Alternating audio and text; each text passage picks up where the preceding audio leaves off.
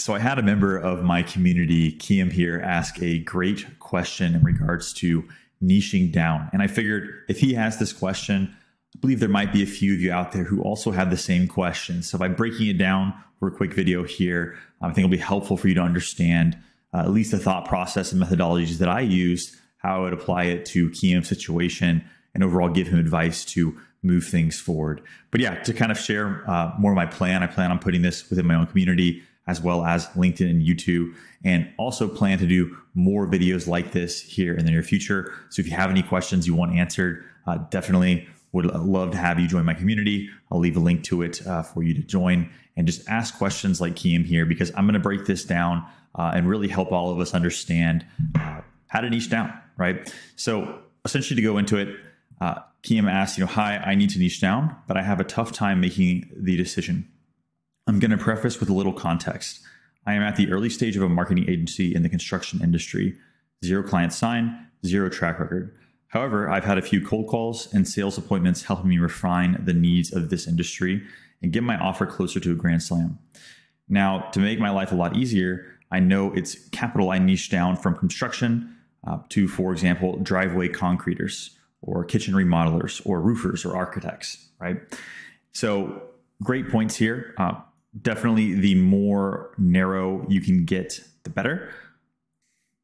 And I'll go ahead and explain here as to why that is. So say, for example, Kiam here is just wanting to focus on construction, right? Have this broken down.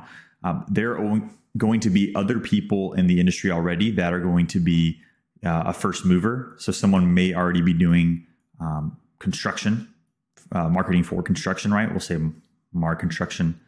Apologies for the handwriting here. So there could be somebody already who's a first mover, right? And he's already captured a lot of business, or somebody else with a lot of experience, already has a great track record. Kiam mentioned that he has no track record, no clients yet. So there are going to be people in this space, at least, who are going to have a little more experience than him. And then also the final piece here is that unique mechanism. Say, for example, like they're using LinkedIn ads or they're using YouTube ads, right? Somebody who's doing something a little bit different. So these are the ways that you can stand out. Now, where Kiam currently is, what he's actually talking about doing is getting a little more specific to focus on, we'll say driveway, for example. And my gosh, my handwriting is just the best. But basically, we'll say driveway, right? Well, maybe he has the capacity to be a first or early mover there, right? I don't think a lot of people would be targeting maybe specifically driveway to help with marketing, or he can gain experience and a track record very quickly that surpasses other people in the space.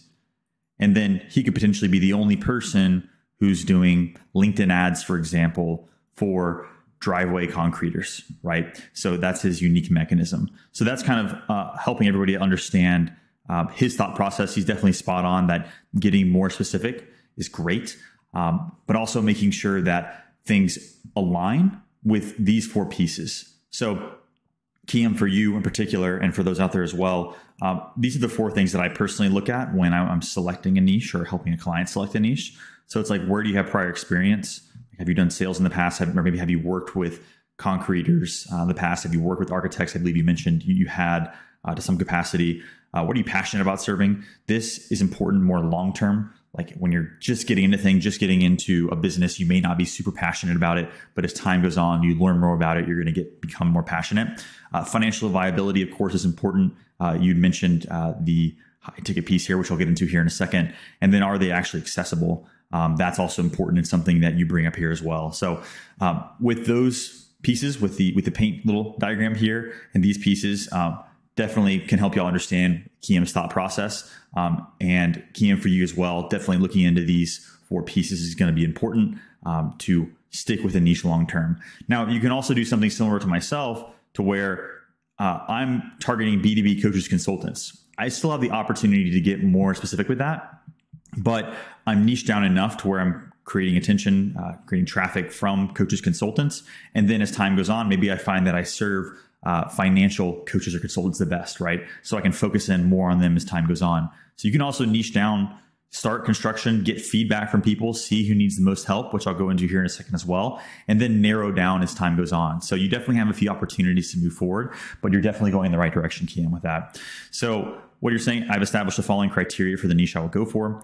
They're in expansion, or at the very least not in a recession. A high ticket product service, 3K and above, with a 25% margin, so they can pay for your services, pay for advertising, makes total sense.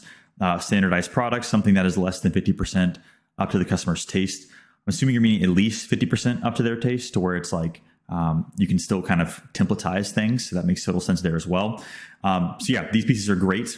Definitely mention, so with the in expansion piece, I'd say try to get specific on that. For me personally, and this is also my an avatar sheet for me personally, but I have this within one of the sections in my classroom, one of my courses that's for free as part of my community. So y'all can download this template and fill it out for yourself.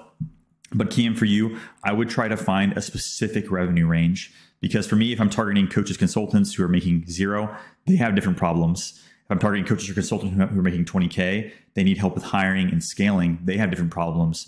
But since I'm primarily targeting coaches, consultants who are inconsistently making 5 to 10K, they have a specific set of problems, right? So basically being able to understand exactly where they're at in terms of a revenue snapshot will be really helpful in actually outlining your offer to speak more to their problems at that specific moment. So I definitely would recommend to try to get more specific on what revenue range you're targeting rather than just in expansion.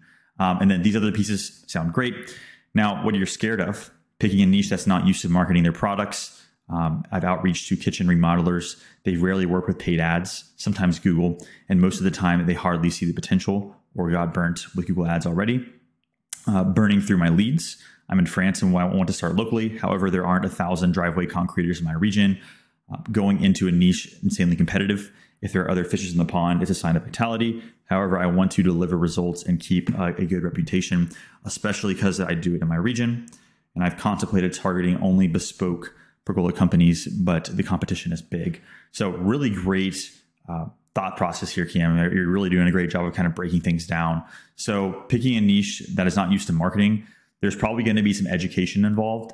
I'd say I personally do a lot of education, not only in the content that I create, but even when I'm on sales calls, like showing them how the process would work, laying out the value for them in front of their eyes and explaining on the call is going to be super valuable. You're not giving away the secrets. You know, people, you're selling the implementation, right? So people are still going to want to pay you to help them get there, but you need to help them understand why they're not going to waste their money, help kind of outline your strategy a bit, and really just break things down for them. I find that to be very helpful in the content you create, as well as calls to do a little bit of education.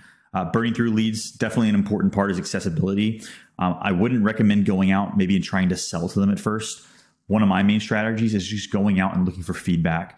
And this is one of the processes that's broken down in the If You Have Zero Clients section in my Magnetic Avatar Blueprint, which will be found in, again, my community.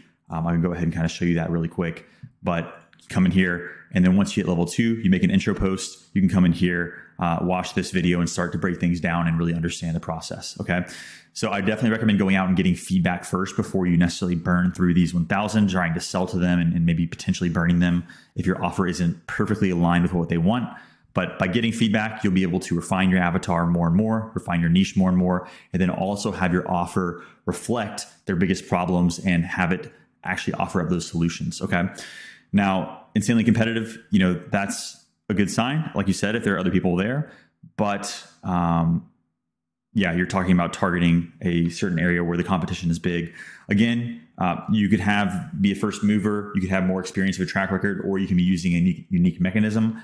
Find a way to differentiate yourself if you're going to target a certain niche that has high competition, or just niche down even further. But again, always recommend getting feedback first to understand who you can actually serve the best. Okay, so biggest roadblocks, 0 track record, doing some social media for an architecture studio, but it was not paid ads and I was employed by the company. Okay, so architecture studio, that stands out to me as you have some prior experience there, which is great. I have a great offer guarantee, taking half the risk. They're trusting someone with little experience. I get paid once they get paid. So basically I take a percentage on every client they sign with me. However, it's not a no-brainer because they cover the advertising cost, which I do not and cannot guarantee, sure. And it's usually the part where I feel like I'm tricking them. I wouldn't say you're tricking them, but at the same time, you also want to make sure you try to get some track record and you're just honest with the people you're talking to, saying, hey, you'd be my first client. I understand you're maybe taking a little bit of a risk here. Here's my guarantee. It's taking as much of the risk off of me as possible. I still need you to come in and actually pay for the ads. I feel like it's very rare where the advertiser will be paying for the ads themselves. So I think most people will understand that. I wouldn't get too up in your head about being worried about tricking them. But basically, like I said, getting feedback from people first, telling them, here's what I'm trying to do, here's who I'm trying to serve. That builds a lot of trust and credibility. People understand where you're at. And those have the potential to actually be your first few clients, to get that case study, get that testimonial, and start to build your track record. So again, where you're at, definitely recommend just going out and getting feedback. Okay. So I am planning to go hard on LinkedIn content with my business page. Awesome. Though I need to niche down first. I'm trying to figure out what type of content a bathroom remodeler or roofer could be interested in, while still letting them know we're a marketing business. So yeah, I definitely say by going in and developing your avatar, understanding where they're currently at, their pain state, before using your services, and then understanding what their goal state is, where they're trying to go, and then basically breaking it down in their top 5 problems. This is going to be super, super helpful in actually creating content that resonates. You're hitting a pain, you're offering a solution. It's very valuable to a specific niche down market, which again, you'll refine getting feedback through the classroom section here. Definitely recommend Kiam. You go ahead and check this out. And for those of you as well who are in a similar place to Kiam, or even if you're just getting started, you're already established, or you're already doing very well, coming back and building this foundation is incredibly important. So pretty much to finish up here, writing this, I feel like I partly answered my own doubts and roadblocks, so I'm going to put it this way. If you have anything to add, please do so. Sure thing. I won't find the magic niche that will solve all my fears, so I'll probably pick the one that fits most of what I'm looking for and go all in. Sure, great strategy. Until I've reached out to all leads, I think it's the way to go. Yeah. So I would just say getting the feedback is going to be super important. Just talking with them, seeing who you resonate with the most. I had a great revelation the other night where essentially I am the avatar. The person I'm selling to, my niche, is kind of where I was 6 months ago, a little bit more than that, right? So the more experience you have, when you actually build things out and you're targeting to help somebody, you can help somebody you're a couple steps ahead of. Like you mentioned, people in architecture. If there's somebody in that space who is where your company was, at least in terms of revenue and a stage, you potentially help them. You help this company grow. And even though you're employed by a company, you still had experience there. So that's kind of where my gut's leaning, is maybe interviewing more architecture studios, because you already have prior experience to be able to share with people, and you can show what you did and how you helped them grow, even if you're doing a little bit of a different strategy, which I believe you mentioned somewhere in here. So definitely writing it out definitely helped you answer some of your own questions. So yeah, I wanted to break that down for you, Kiam. You're in a great place, great foundation already getting started. You just need to go out there and start getting feedback. I wouldn't necessarily go in and trying to hard sell at this point. You can turn a lot of these conversations where you're gaining feedback into sales opportunities, but making sure you have something that people want is super important. You have the offering there, which you mentioned was solid, but having all the mechanisms and making sure that you're actually solving their biggest problems is going to be super important. So if you have any questions about that, Kiam, just reach out to me in a DM and I'll be happy to chat with you. And for those of you as well, I hope being able to follow along was valuable in understanding where Kiam's at, where he can go from here, and how he can actually build things out and do so. I'd love to answer more of your questions. So if you'd like to ask a question on my community, I can go ahead and leave a link to my school here in the post. Love to have you join, answer any questions you have, would film a video similar to this and give you as much feedback as possible.